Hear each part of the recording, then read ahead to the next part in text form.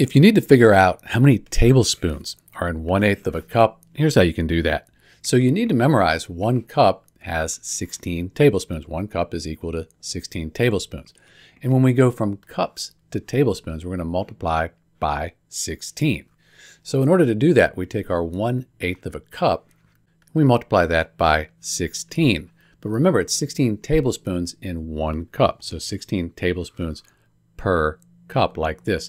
And you can think of that as 16 tablespoons in 1 cup. So things line up because we're going to multiply. 1 times 16, that equals 16. 8 times 1, that equals 8. And 16 divided by 8 is 2. So we end up with 1/8 of a cup equals 2 tablespoons.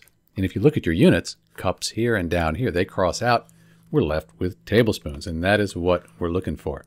So that's how you figure out how many tablespoons are in 1/8 of a cup. There are 2 of them. This is Dr. B. Thanks for watching.